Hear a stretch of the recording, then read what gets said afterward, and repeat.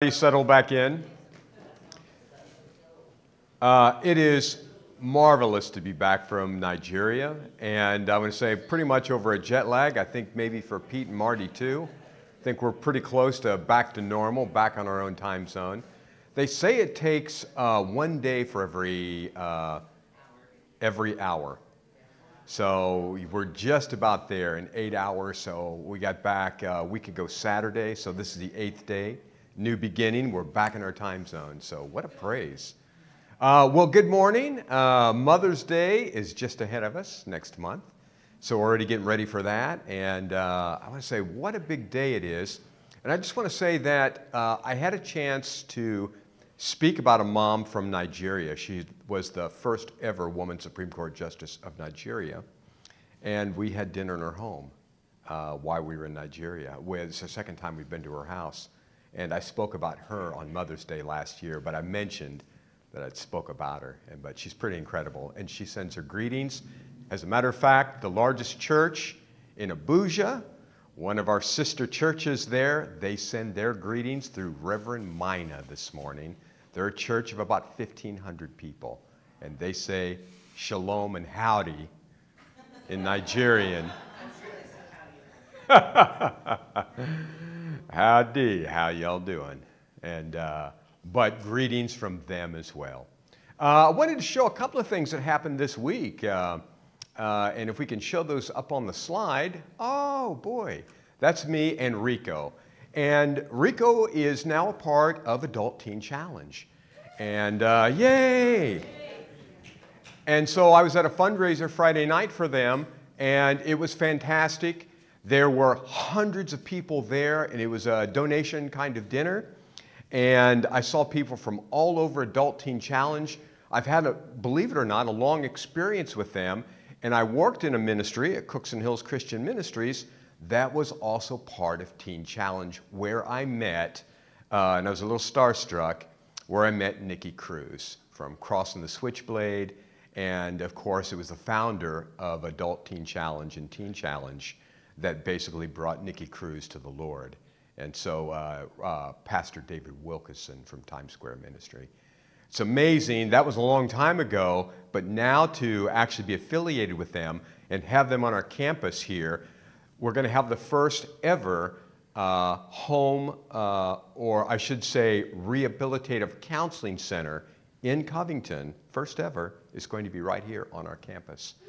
And then next year, it's, oh, praise the Lord. The next year, Union Gospel Mission is going to open up a work right next door. And I want to say Brian Chandler and the city of Covington, my hat's off to them. They are really thinking about recovery, the homeless population, and they're spending city dollars toward it, and ministries are spending their prayers and capital toward it. And I want to say, what a good thing.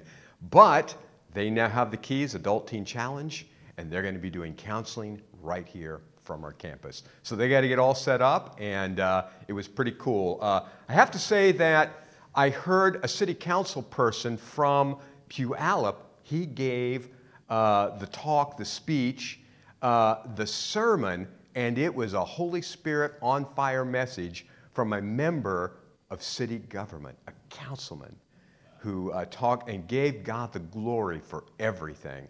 And he listed the names of God. And he said, man, God is not a God who backs up, shuts up, or quits. He's in it all the time, 24/7. That's a God you can trust. And I want to say, man, from somebody from city council to actually say that, I was like, amen, hallelujah, brother, preach it. And so it was incredible. And all the young men and women that we've seen in recovery, all the alumni, incredible stuff. I've been kind of long on this, but I also bought something too. And we can go ahead and roll that slide. Oh boy, there it is. For those of you that the uninitiated, that's a menorah. It's a hand-built wood menorah that's now in our kitchen. And it was an auction item. That's it, and it was absolutely beautiful. I am Jewish. Hey, it's a menorah, right? So I bid and won the bid, and so, man, I had to bid a couple of times, but It's absolutely beautiful. I'm sure we'll probably see it here at some point, but it's absolutely beautiful. And I want to say I was so happy to bid toward it and contribute toward, and our congregation toward, Adult Teen Challenge. And what an award-winning program for the Lord. So yeah, that's kind of that. And it's been a busy week for those of us just coming back in, and I'm sure it's been a busy week for you. And we're starting a new sermon series on the book of Titus. And so setting things in order, Titus 1:5 is going to be our key scripture for this. And it's really about church leadership as we look at how do we select leaders, how do we appoint them. And it seems like it'd be a ho-hummer, except for this is no ho-hum story on church leadership. Usually church leadership, there's always a message on the back, and there is, about, hey, step forward for leadership. Tithing messages usually have that, hey, why don't you tithe? And the church could use the money. And, so there's always those kind of things. But church leadership is kind of amazing. And church leadership is kind of a funny thing, because on the one hand, nobody really feels qualified to do it, do they? Yeah, does anybody feel qualified to lead a church? No. On the other hand, we've got to have leadership, right? Because without vision, there can't be any leadership. So leaders have visions, and God has a vision for His church. What's that? Sacrifice. And sacrifice. Yeah. Leadership gets tested, and I want to say that's the other thing. And today we see an absence of leadership almost everywhere. Across our country, city government, local leadership, church leadership, people just don't want to stand up. And it's a tough thing, but here Titus gives us some qualifying markers. And so you can be fit to lead and serve in a church. And Timothy also goes right along with that as well. Timothy also gives us some great tips on how to lead a church. So as a Marine, I learned lessons about leadership. And so many, many moons ago, many of you are aware that I was a service member. That was my first profession. For 12 years, I wore a uniform and defended the country, and in various roles and capacities. And we learned the lessons of leadership, and some of them weren't easy.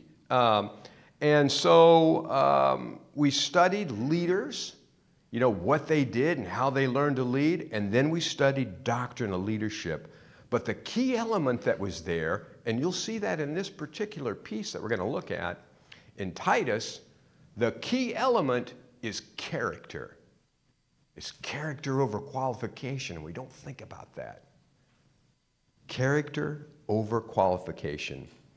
And so I wanted to give a quote from a famous Desert Storm general, Stormin' Norman, and he was quite a leader. And I actually saw him in a parade in Louisville, Kentucky. He was riding in a '53 Cadillac convertible, El Dorado. And it was absolutely incredible. But he was really quite a leader. I want to say not soft-spoken at all, pretty big guy, big West Pointer.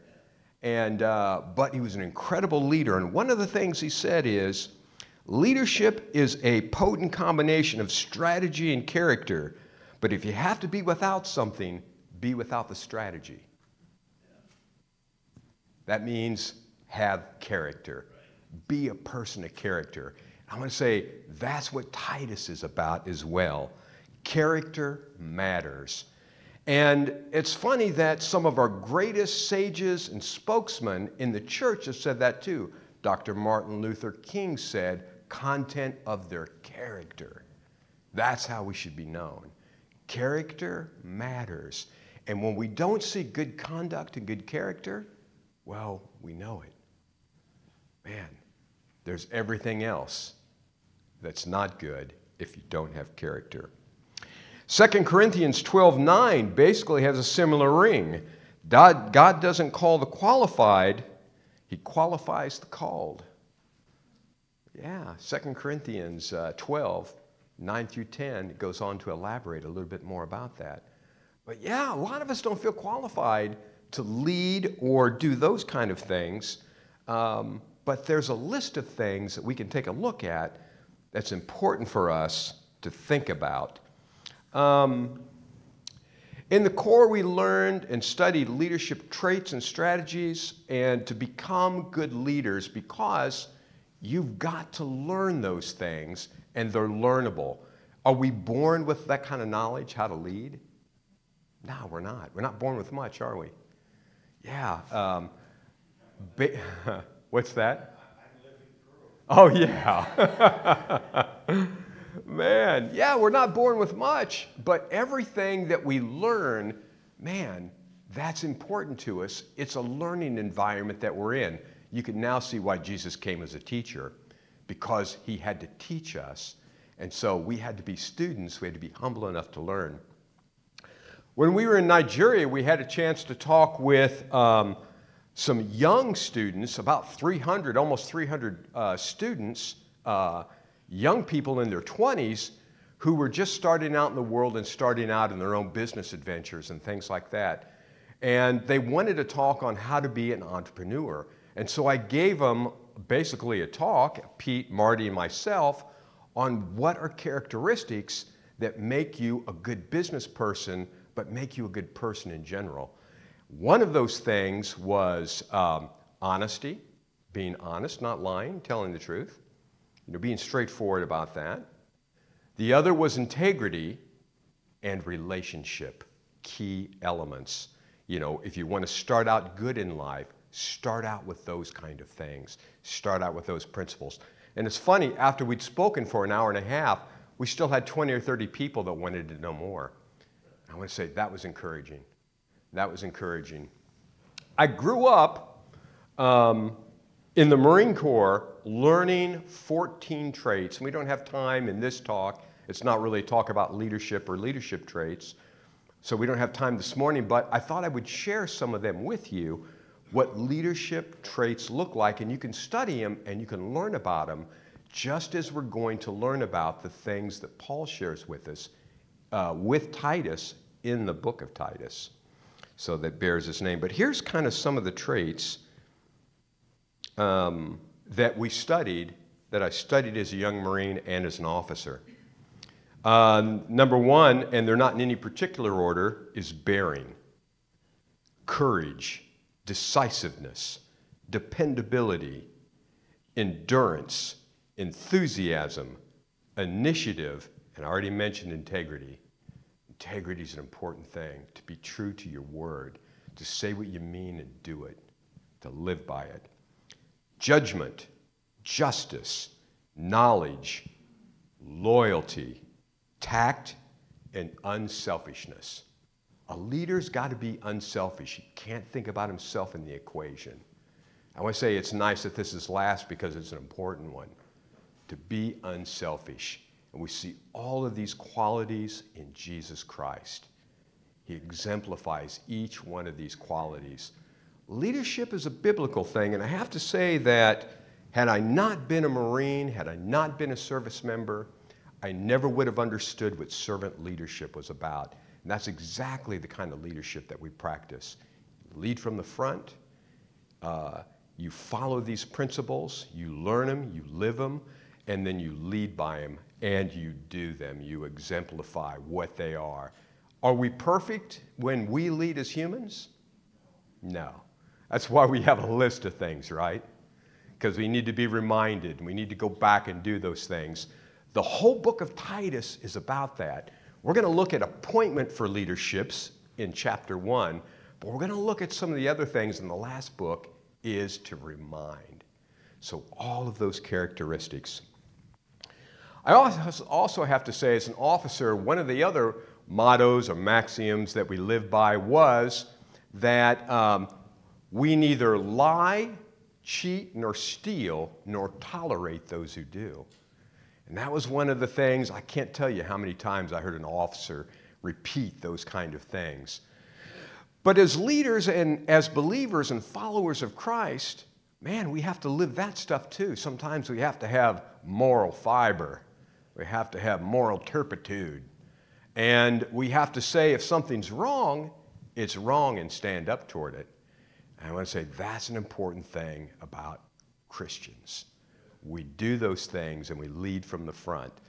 Sometimes we don't always see front leading in the church, but honestly, we're seeing it more and more, and we're seeing it across the globe. I've seen some great Christian leaders, and it starts right here at our level, in our households, in our house. And so we're going to take a look at some of that. So believers and followers of Christ, you can identify and you can follow the principles and guidelines that we're going to look at for both the church, Christian leadership, family, leadership, eldership. It's laid out by Paul both in Titus and in 1st and 2nd Timothy. And they'll help you not only select good leaders, but also how to become one. Who's ready to deep dive into Titus chapter 1? Amen and amen. Okay, so turn to your Bibles to Titus chapter 1. And I wanted to kind of give just a little bit of background on this too. So the church of Titus, Titus's world, was a little bit like maybe a world that we live in today. It's Crete is where Titus was called to. And Titus was, he was a friend of Paul. He's mentioned several times throughout the New Testament. Book of Acts, I want to say Ephesians also, don't quote me on that one exactly. But he was part of the missionary journeys that Paul took, and Titus wasn't mentioned a lot. Titus is kind of interesting too because Titus doesn't come from the church of Jerusalem. Titus is a Gentile, he's Greek. And so kind of an interesting prospect. And so the church is leaving Jerusalem, it's leaving its moorings, and it's going out into the world. It's becoming a global, worldwide church. Its leadership is reflecting that. Titus is reflecting that. And Titus is a little bit different maybe than Timothy. Timothy comes from a Jewish background, familiar with that, but the church is evolving and changing. And some of the precautions that Paul gives to Timothy, he doesn't give to Titus. Titus is a different kind of leader from a different kind of world. So he doesn't give him any of the pre-talks, oh, be careful about this. He just says, I'm giving you charge. Take charge and do these things. Because the environment that Titus is going into is Crete. And the Cretes, they were a pretty tough group of individuals. They were known for being liars, cheats, swindlers. They traveled all over the globe. They were mercenaries for the Roman army. I mean, if it was about chicanery, those from Crete were about it. And I think you might have grown up with the term at a certain age, don't be a Cretan. Yeah, it comes from that time. Yeah, don't be a Cretan, because they were the worst of the worst. And there was a big Jewish community that lived there too, because it was Crete was right in the Aegean Sea. It's near Greece. It's an island nation, lots of cities, lots of ports, and pretty rough group of people, rough talking, rough living. And so that was the kind of environment you kind of had to be tough as nails to go in and settle that, because I had another friend who was an officer, a major. He used to say, if you're going to lead tigers, you got to be the biggest, baddest one. And that's Titus. He's going to go in there and he's going to appoint leaders that are completely the opposite of the culture that they're trying to minister to. And so that's kind of the backdrop of what this is about. And it's funny how Paul starts out this letter in that way, but I'll read each section and then I'll kind of go over and talk about a little commentary on each of the pieces. But yeah, it's kind of interesting because Zeus is their chief god too. And Zeus is kind of known as a liar, a seducer, a swindler. You don't know what Zeus is going to do. But man, Paul really starts out in a different narrative when it comes to the God of the Bible and the God of Scripture. So let's take a look at Titus 1, verse 1, and we'll kind of read through verse 4, and we'll just take a look at that before we dive into verse 5. So Paul, a servant of God, an apostle of Jesus Christ, to further the faith of God's elect in their knowledge of the truth that leads to godliness, in the hope of eternal life, which God does not lie, promised before the beginning of time. Verse 3, and which now at his appointed season he has brought to light through the preaching entrusted to me by the command of God our Savior. To Titus, my true son in common faith, grace, peace from God and the Father and Jesus Christ our Savior. And in the King James that reads, grace, mercy, and peace. Those three elements. Now, I'm going to go back and kind of talk about this just a little bit. So Paul really starts out in a huge way because his job is to select leaders of Crete. So they're nation building, aren't they? Yeah, Paul is selecting leaders from the command of God, as we see in verse 4. And so he uses the term servant of God. In Hebrew, that's called a sarel, a servant of the Most High God. But in Greek, it's the word doulos. It's the lowest form of slave that there is. And it's often a volunteer. Somebody who has said, I'm a slave to this household, I'm a slave to this master. And I'm volunteering, I'm saddling up for whatever it is. That's how Paul identifies himself. If he had a business card, he would have slave on his card, although he'd be a CEO by any stretch of the imagination for any modern business. Slave is what he leads with. And look, if you're a slave for Jesus Christ, he's the most famous, biggest person in human history. I think I'd rather be a slave in his house, I know I would, than to be chief in any other. But that's Paul, man. He comes out and he's humble about the whole thing. He's not taking the high road. He's saying, I'm a slave, the lowest slave, to Jesus Christ, the Most High God. And so that's what he leads with, an apostle, an appointed one, a sent one of Jesus Christ, to further the faith of God's elect and the common knowledge of the truth that leads to godliness.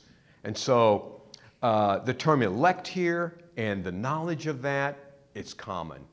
So it is, he's not making a doctrinal statement per se, but he's just saying, man, it's for you, the elect of God. It is for you. In hope of eternal life. And so I want to say, in some ways, the term eternal life is a trump card.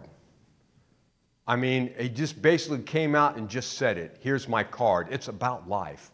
God's deal is about life and about your life and living it more abundantly. God came and Jesus died so that you could live life more abundantly. He raised up his own life so that you could also believe that life is possible. Life from the dead, life from your circumstances, life from your consequences. Life is possible. God is a God of life. He's a God of the living. That's Paul's message. That preempts all other doctrines and all other things that people teach and talk about. God is a God of life. Amen. Amen. He brings life, and he is life itself. And so, unlike Zeus, who the Cretans are familiar with, God does not lie. There's no need for him to lie. He'll tell you the truth. Shame the devil. But he will tell the truth every single time. God is a God of truth, of absolute truth. And so different from the gods that they have known or the culture that they lived in. God is a God of truth. He does not lie. He promised from before the beginning that eternal life was possible and that he designed you exactly for that. He promised you eternal life. He promised you to live forever with him in his environment, and he will make good on that promise. You can take that to the bank every day. That is God's charge. That's the doctrine. That's the most essential thing to us. Is blood saves, his blood saves. It's essential to the faith. And that God resurrected from the dead, and he brings life and life eternal. He designed it from the beginning. everything that he's done has been about causing those things to happen, not for him, but for us. An amazing thing. In the appointed season, he brings all this about in each of these seasons. We've just gone through Easter. We're just now closing the Passover season. At the right time, Christ died for us, and he made all these things happen. He brought this to light through teaching and was entrusted by the commands of God by our Savior. And I'll say this, by the command of God, nobody chooses to serve God directly. That's not a choice. You're appointed to it. That's a funny thing to think about, like leadership. Man, nobody volunteers. You can try. I once heard a pastor say to me directly, if you're called to ministry, you will fail at everything you put your hand to. You will not succeed. If you're called to anything else, that you will succeed in. You will not succeed in ministry. It's a calling. Ministry is a calling. It's not of your choice. It's by his calling. It's by his command and his directive. But you can seek those things, look after those things, and if he's calling, man, that's a big deal. Nobody volunteers for it. Paul didn't sign up for this, and as we look at his story, we know he didn't. Struck by something more than lightning, and blinded by the light. Titus, my true son in the common faith, and this is Koine faith, like the language of Greek, common. And so in the common faith, and there's something simple about our faith. At the core of it, it's super simple. That basically God gives life, and he gives it to you abundantly, and he gives it to you freely. At the core of our message, that's what it's about. God loves you, and he gave his life for you so that you would have life. Man, that is the core message. If you believe that, you are saved. You're his. You've been called by him. You're elect. You're anointed, appointed. Grace, peace, and mercy to you. Now it gets complicated for these reasons, because in verse 5, and this is kind of our key piece, the reason I left you in Crete was that you might put in order what was left unfinished and appoint elders in every town as I directed you. So God directed Paul, and so he's directing now his son, his Gentile son in the faith. He is now directing him to appoint leaders in the church. And because what's in the church there currently is absolutely a train wreck. It is absolutely a disaster. It couldn't be worse. It's run amok. It's absolutely bad. And so Titus is not like Timothy. Titus is he's the guy that you call to appoint leaders.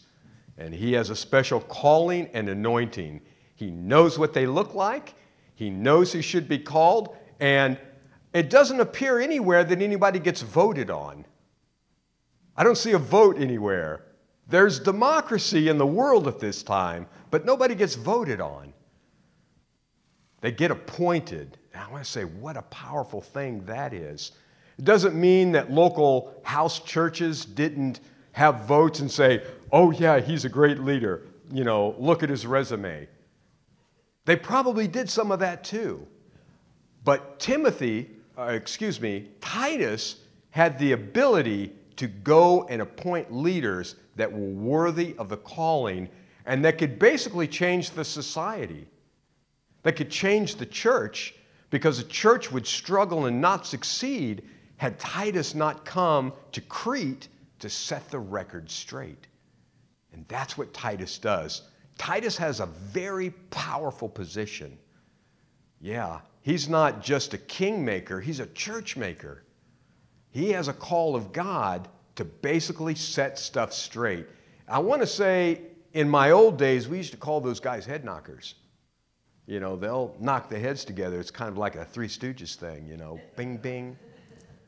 But that's his job, is to find those leaders and not to mess around about it, but to find good quality people who can lead God's people and basically change the society. And that's the kind of stuff that we need to think about too in our time and space, because we live in Crete. Man, we live in a rowdy, wild place. In Crete, women didn't marry and they didn't have children because they wanted to stay single. Guys were like that too. And they followed all that stuff. They lived the party life. They did all of those things.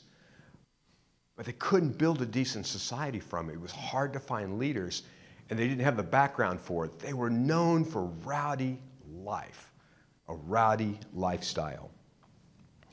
So this is Titus's job. He's going to look for those people, and he says this: an elder must be blameless, faithful to one wife, a man whose children believe and who are not open to being charged of being wild and disobedient. And 1 Timothy 3, verses 1 through 7 kind of cover some of those things too. Does it mean that you can't ever be divorced, man of one wife? No, it's not saying that. Just one wife at a time. I had a person from Saudi Arabia once say to me, that Americans practiced polygamy one wife at a time.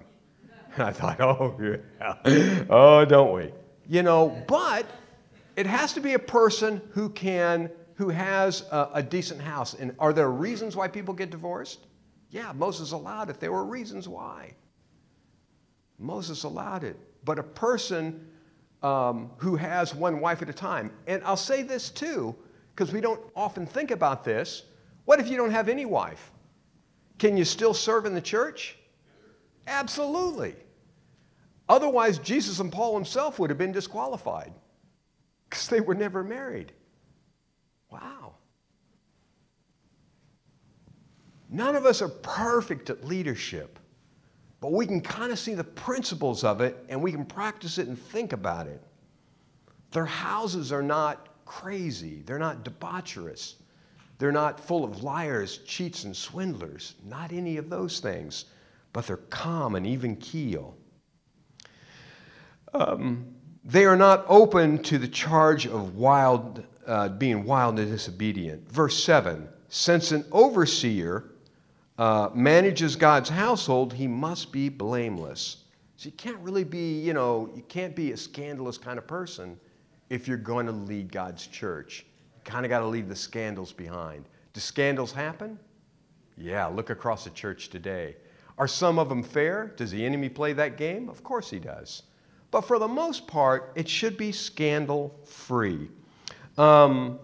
There's a term that's used for overseer, but it's where we get the word bishop. It is, I'm trying to remember the Greek of this, but it is episkopos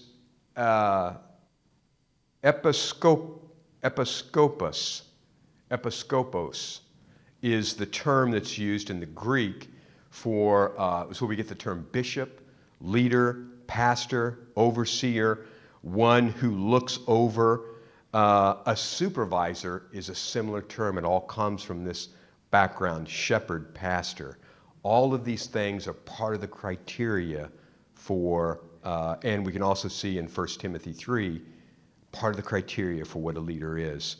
So shouldn't be overbearing, not quick-tempered, not given to drunkenness or violence, not pursuing dishonest gain. It should be an honest person, not looking to build their own household. And I want to say, just take a look at our Senate and Congress. Yeah, you shouldn't build your household on the back of the nation. Is it okay to do okay in Congress and Senate? Yeah. Is it okay to do okay in church as a leader, as a pastor? Yeah, you'd hope so. You'd hope that they did well.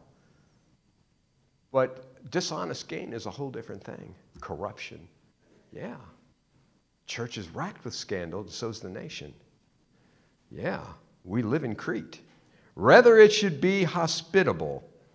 One that's hospitable, one who loves what is good and who is self-controlled, upright, holy, and disciplined.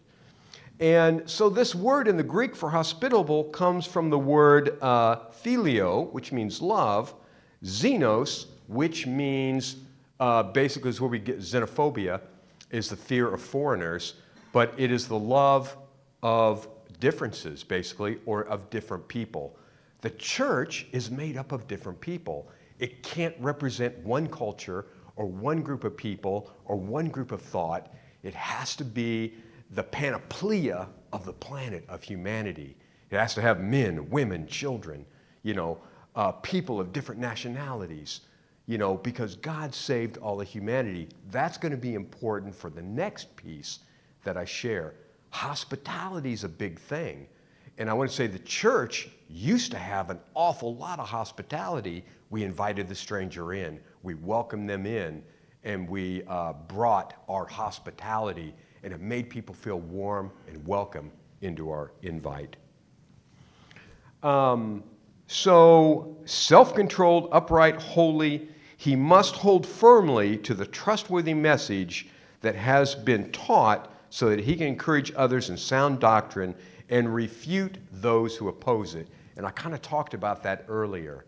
Man, sometimes as a leader, you've got to be able to stand up and go, you know what, that's not right, that's not sound doctrine, that's not what we teach, that's not what we do, and look at the harm that it will cause. And so moral fiber, being able to stand up and know the difference between what is good, righteous, and holy, and what isn't. And so as a leader, you've got to be able to stand that, and you've got to be able to look at it across the cultures too. What is right? What is holy? What is sound doctrine from Paul? I'm going to go into 10, and so rebuking those who fail to not do good, who fail at that. I want to talk a little bit about this piece because it's kind of interesting. We live in this world today. So in verse 10, there are many rebellious people full of meaningless talk, deception, especially those of the circumcised group. And so I want to say this about the Jewish community that was on Crete. It had a large Jewish community. Many of those were at Acts chapter 2 and heard Peter's speech. Many of them came back to Crete. They saw all of that stuff. They were there for the holidays. Many of them were Messianic Jews. And I'll say this, Paul himself is a Messianic Jew. He knows the difference between sound doctrine and fable. And so as believers and as leaders, we have to discern between the myth and mythology and speak about sound doctrine. Can we talk about some pretty crazy stuff in God? Absolutely, especially when it applies to Scripture. But when it comes to speculation, and it comes to traditions of men and the things that we've always done, we have to leave that aside because the main message is about life, isn't it? Paul knows the difference between sound doctrine as a Messianic Jew and what's a fable. And so it's true of the church as well, of different denominations and different groups. They have their own mythology, their own traditions, and their own fables. It's only gotten more complex.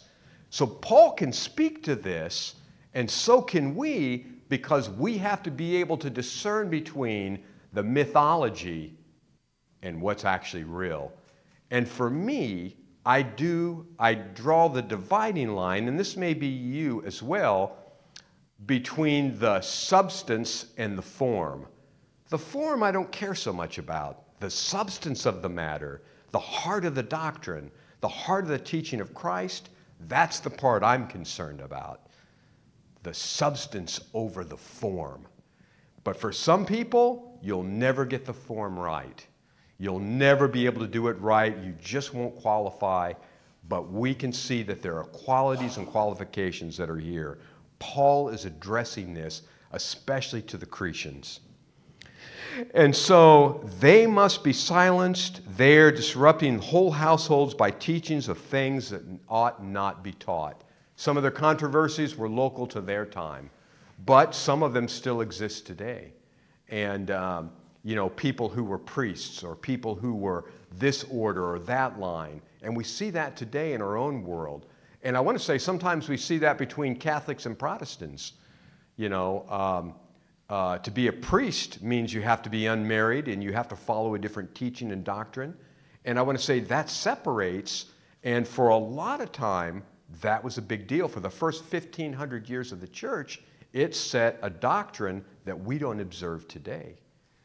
But among many, those doctrines are still true. It's interesting when we start to look at these things, but the thing that's important is it hospitable? No. Is it for the love of the stranger or welcoming?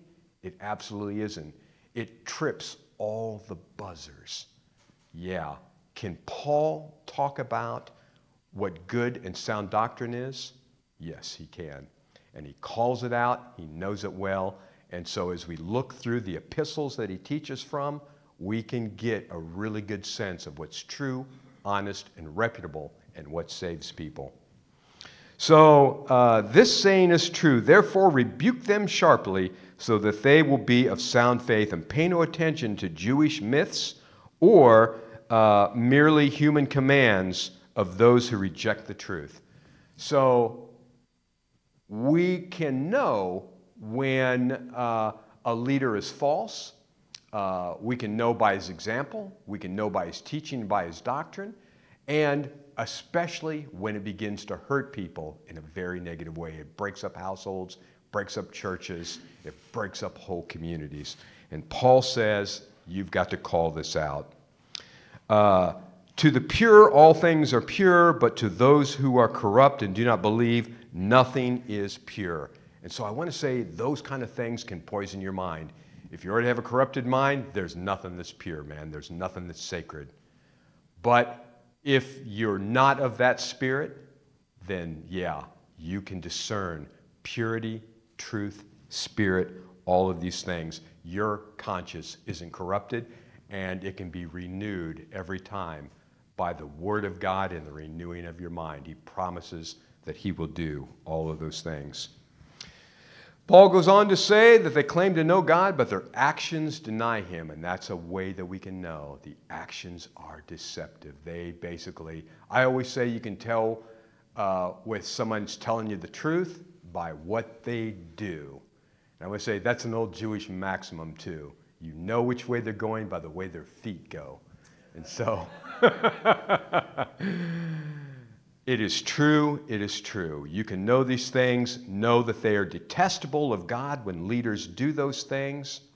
They're detestable, they're disobedient, and they're unfit for anything. And they used to write, like for buildings, they used to write an A on the stone, and it represented the Greek word for unfit for service. Because if a stone was unfit for a building, Jesus was the stone the builders rejected. They marked it so it wouldn't be used, it wouldn't be put in. And I want to say, imagine if God said, you are unfit for use in leadership. How horrible a thing that would be. You are marked with an A, and not in a good way. It's not an A+. It's an A, you're unfit. Wow. These are the things that Titus, this is his job, and I want to say it's a tough job. Not an easy job at all for him to do, but he does it in the full confidence of God. Now I'm going to go to the close. Who's ready? Right. All right. So don't be a cretin. Man, don't be a liar, cheat, swindler. Don't do those things. Avoid them. Avoid people that do those things. We neither lie, cheat, nor steal, nor tolerate those who do. Yeah. Be a good leader. Be a good follower. Before Joshua became the leader of Israel from Moses, what was he? A good follower. He followed the principles. He studied those principles of leadership from Moses, which Moses learned from God. So we can learn, take advice, stay humble, be open, and not be silent about evil. That's what Titus is about. It's a strong book. It's a book for us. It's a book for our time. Don't fall prey to mythologies. There's all kinds of them. You look across our world today, there's tons of mythologies. Don't fall prey to them. You know, I will not fearmonger you, that's for sure. But I'll talk to you about what Jesus is going to do for you today, right now, and what he's going to do in the future. There's plenty of fear out there. There's plenty of mythologies to follow. Don't follow them, and don't follow people that teach them. Stay strong in the faith. Don't follow slogans or programs. P.T. Barnum said, Barnum and Bailey Circus, there's a sucker born every minute. Don't be a sucker, you know. Christians, often we get accused of being sappy and melodramatic and emotional. By the way, we might want to have some closed music. Speaking of melodramatic. But P.T. Barnum said there's a sucker born every moment. And oftentimes, unfortunately, that happens in the church. Man, we can be suckers. We can be saps. We can fall prey to bad leadership. Don't do it. There's clear teaching on it. Be the kind of believer, follower, and leader that not only Paul calls out, but that God calls out. Now, I said this in the opening of the message, but we're looking for a few good men and women to lead. Not just for this house and today, but for the future as well. Because we have a future. It's a future of life, of hope, of freedom, of liberty. You have a message that's inside of you that's for all people. We got to be hospitable. We got to open up this house. You got to open up your houses, but most importantly, you got to open up your heart. Man, Titus, man, he's a head knocker. You be that way too. Call out the evil stuff, but look for the good stuff. Look for the good leaders, encourage them. When it comes time to stand up, stand up. Take the appointment. If you're being appointed and called to lead, by all means lead. Does that mean you're perfect? Absolutely not. Am I perfect? No way. I fall short every day. You know, humbly so. I'm just a servant of God. But we can look toward those things and we can have hope in them. This house has to grow. This community has to grow because honestly, the world needs Jesus. Every person, every heart. And if they knew what it was, they'd absolutely want it. You can't sell it. You have to give it freely. But if you're called to lead and God's appointing you, step forward and lead. There's plenty of help for you. There's prayer. We'll pray for you. Oh, brother. Oh, sister. But man, there's so many examples for you to lead in. And there's so many reasons, every single reason for you to lead. We're looking for a few good men and a few good women. And some of them are growing up right now. I want to say if you feel that call of God, you feel like you should lead in this house, that you should be an elder or a deacon, or even a pastor, a minister, a rabbi, you should follow that call. You should seek it out. And I'm encouraging you today to do that because it isn't me that's calling, and I'm calling, but it's God himself. He's the one that calls. Man, hey. Don't be afraid of the test, and don't be afraid of the appointment because it's your appointment.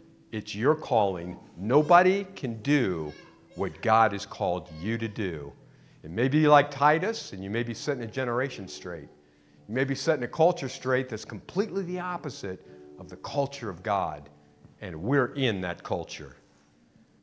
Don't be afraid of the test, and don't be afraid of the appointment because it's God calling, and he will make sure that everything moves, heaven and earth, toward you because you're the goal. It's about life and life more abundantly.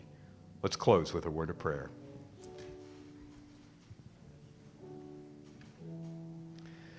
Father, I thank you so much for this group of believers, Lord, and I feel the leaders that are in here, and I feel the appointments that are here too, and the appointments in this community. Lord, as we contemplate these things of Titus, appointment, Father, may it be deep in our heart, these lessons of leadership, these lessons of rightness, of holiness. May they be quick in our heart. Lord, speak to us long after this message. Help us to review it. Help us to hear your words in our heart. Father, send your Spirit, Lord. Send your leaders to lead. And Father, make your appointments known and clear. In Jesus' name we pray. Amen. Amen. It's already.